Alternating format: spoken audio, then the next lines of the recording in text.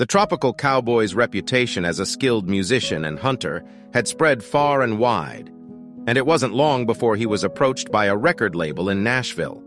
They had heard about his unique style of music and his ability to capture the wild and untamed spirit of North Queensland in his songs.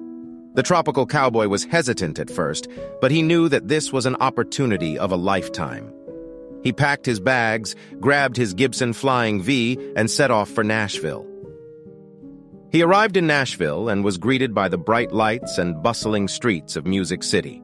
He felt out of place at first, but he knew that he was there to do what he loved.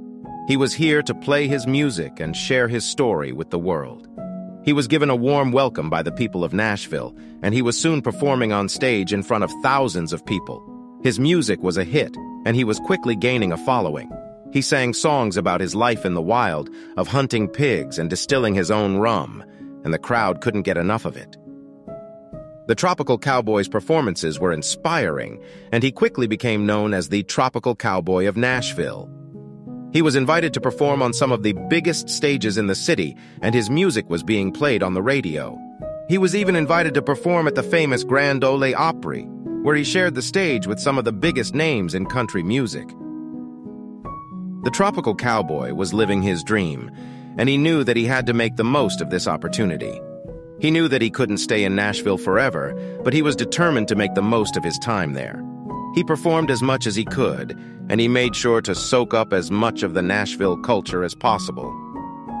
The Tropical Cowboy's time in Nashville came to an end all too soon, but he had made a lasting impact on the city.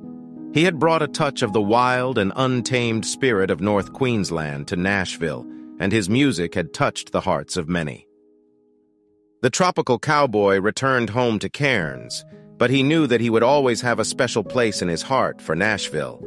He knew that he would always be the Tropical Cowboy, and that his music would continue to inspire people for years to come.